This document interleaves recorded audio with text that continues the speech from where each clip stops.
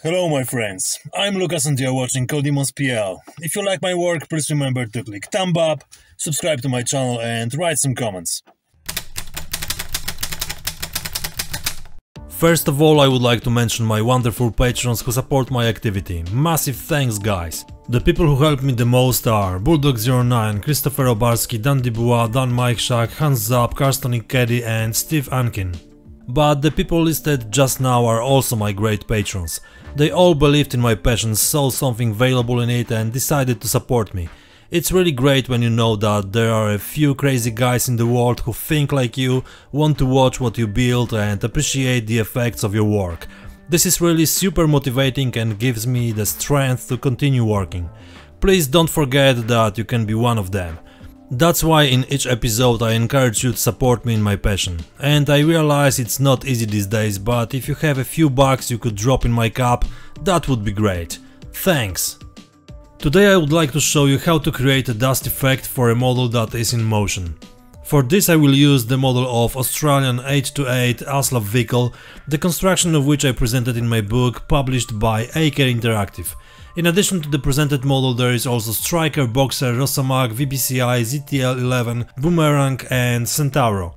The book is published in the standard quality presented by this publisher for many years. Glossy paper, semi-soft cover, text in English and Polish, all on 175 pages of beautifully composed photos and descriptions showing the construction, painting, weathering and preparation of stands for almost all models. In the part devoted to the ASLAV model you will find all stages of its implementation. If you are interested in what the whole book looks like, click on the link above which will redirect you to a quick review I have prepared earlier. The book is available in the ASLAV Interactive online store, the direct link can be found in the description as well as in the good modeling stores around the world. Okay, so I made extensive modifications to the chassis which allowed it to tilt, which is noticeable when the vehicle turns at high speed. Properly positioned front wheels completed the look and now the most important thing was to prepare the dust raised by the wheels. I usually forget about gloves, but this time my memory wasn't failing and I did all the work separating my sweaty fingers from the finished model. I placed the model on a previously prepared stand and glued it with CA glue. I had some doubts about this solution, but I had no other choice because using my favorite method of screwing the model to the base was not possible. Fortunately, a few drops of glue under each wheel did the job and the model sticks to the surface well enough.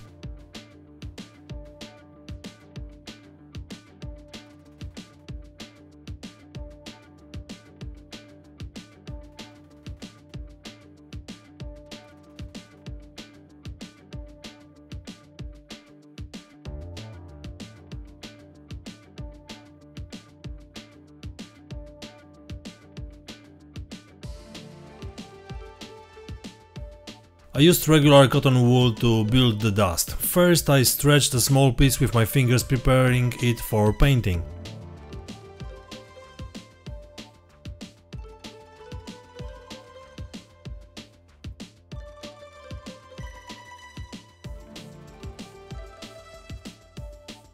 The well-diluted buff paint was loaded into the airbrush and I slowly painted the cotton wool, swirling it around and trying to get anywhere I needed it. Here you can see it speeded up just to save the time because, as you probably know, time is money.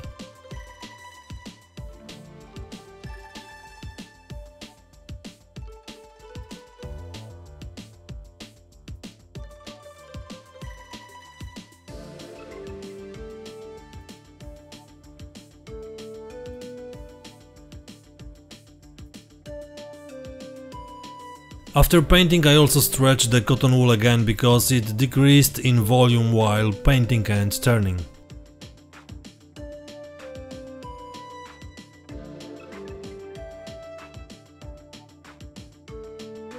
And now some pigment for extra dirt. On the one hand I wanted to complete the painting and on the other hand I hoped to leave particles of pigment between the cotton fibers which would imitate small stones thrown by the rotating wheels.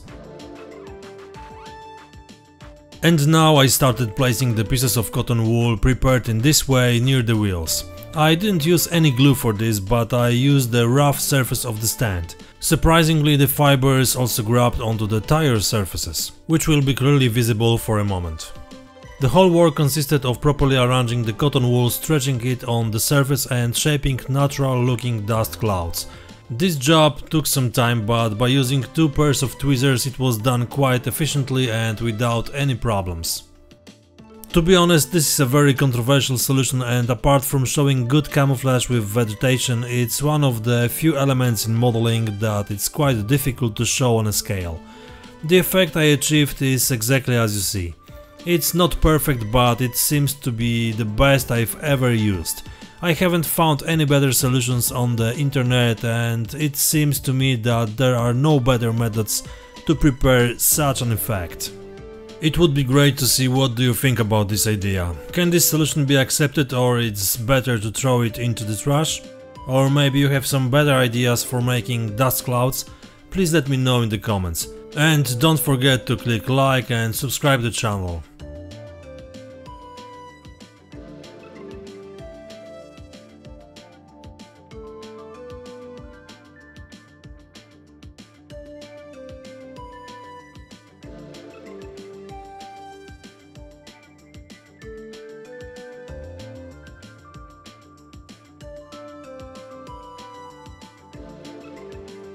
Finally, I added some pigment to the already formed dust clouds.